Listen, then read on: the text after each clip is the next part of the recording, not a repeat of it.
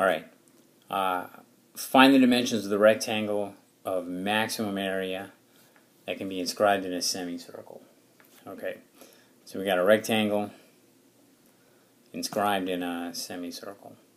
To even get started on this problem, you've got to remember from pre-calculus the equation for a circle of radius A. Okay, it's x squared plus y squared equals a squared. And I'm redrawing the rectangle on an xy coordinate plane because I want to specify that this point right here is the point x comma y, and that means the base of the rectangle is going to be 2x, and the height of the rectangle is going to be y. Okay?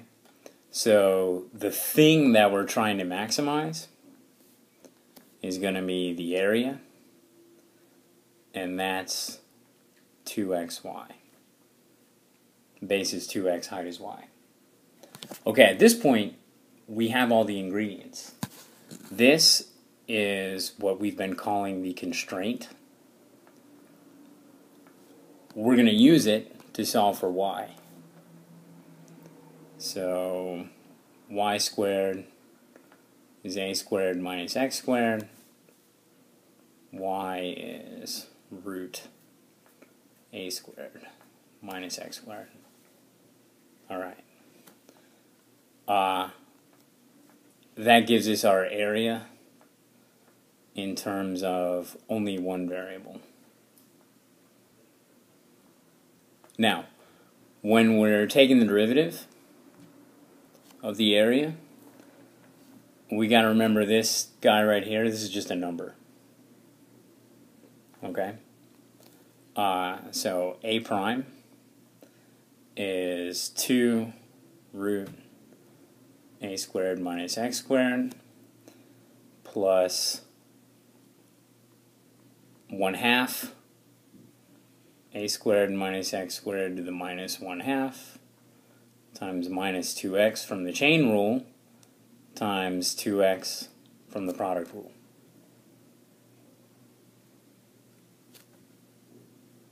Go ahead and cancel these 2's.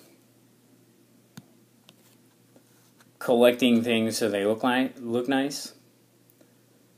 2 root a squared minus x squared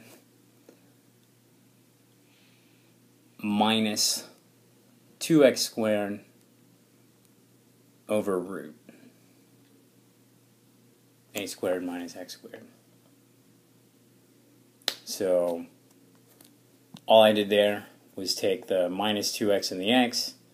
That gave me minus 2x squared, and I relegated this to the denominator and decorated it with a radical.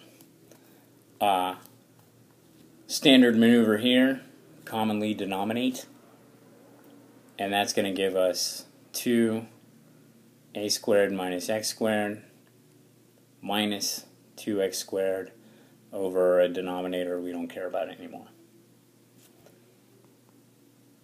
We got to set that equal to 0. Alright.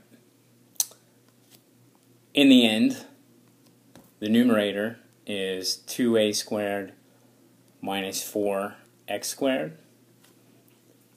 That's got to be 0. A squared is 2x squared.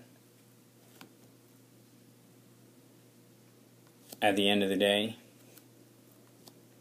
x is going to be a over root 2. Okay? We had our other equation which told us y. Remember, y was root a squared minus x squared. Well, in this case,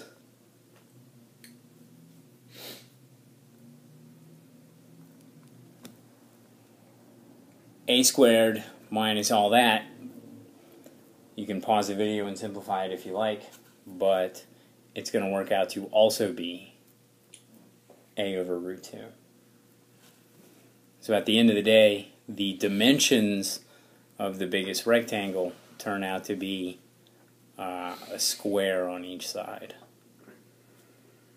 Okay.